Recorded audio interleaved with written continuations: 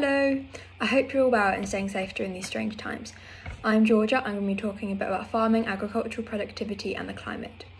So the agricultural sector can be studied using a systems approach, which views a process or series of processes such as farming or the carbon cycle as an assemblage of interrelated parts working together to achieve a common goal or goals. The farming system, like all systems, consists of inputs, processes and outputs. In this case, inputs include precipitation, land ownership, farm machinery, seeds, that sort of thing. Processes are actions such as harvesting crops, milk and cows, and breeding livestock. The output is the produce itself, such as lettuce, carrots and wheat. Productivity is a key measure of economic performance and can be defined using a systems approach. In the farming system, where income is directly linked to productivity, it represents how efficiently the industry uses its resources to turn inputs into output. For example, the ratio of the grain yield in kilograms to the amount of hectares available. This is all well and good, but what about when you apply it to real life? What happens after the crops are harvested?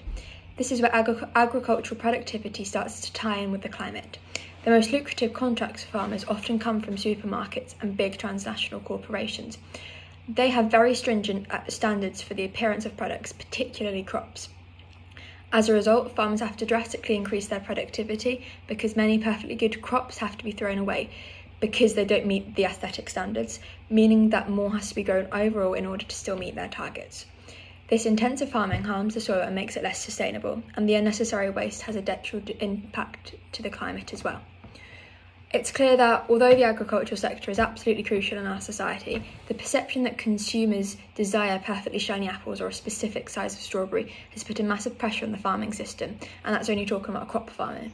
Similar pressure is applied to livestock, and the vast amounts of beef we consume has had a real negative impact on methane quantities in the atmosphere.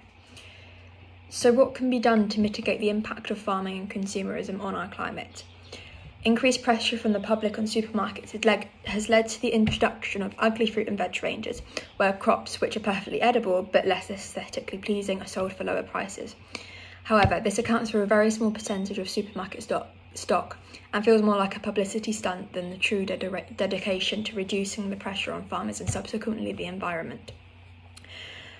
When it comes down to it, the best thing for supermarkets to do is to drastically relax their aesthetic standards for fruit and vegetables, whilst maintaining high taste and nutritional quality. From our position, we need to carry on demonstrating that we don't need perfect-looking groceries and educating others about the impacts of commercial farming on the environment. We need to remember the impacts of education because it really is the so-called silver bullet. It is the one thing which can change our society completely from the inside and save our home from future generations. So yeah. This was a short introduction to the links between transnational corporations, agricultural productivity and the climate. Stay safe, take care and have a great day.